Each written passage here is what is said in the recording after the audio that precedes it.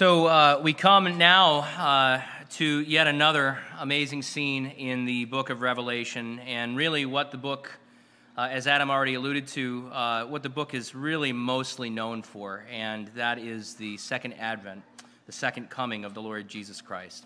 As our first verse in our text states, verse 11, it states that heaven is opened, and behold, there he is. Amen? Jesus in all of his glory.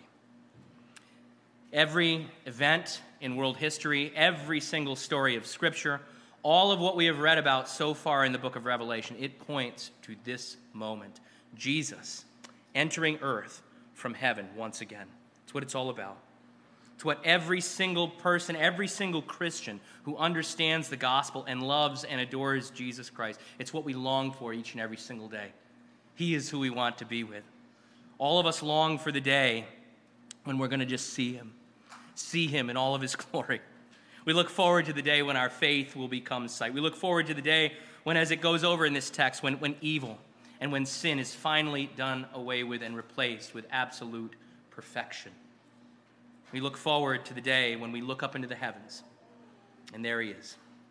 That's what we look forward to. And there he will be to take us all away and to make all things right and new again. And so, because simply seeing Jesus is something that we all look forward to, and I trust that you do today, if you're in him today, as you know Christ as your personal Savior. It's something that we all look forward to. I thought it would be a good idea to really camp out here and really examine what this text has to say about Jesus when he returns. I mean, how does this text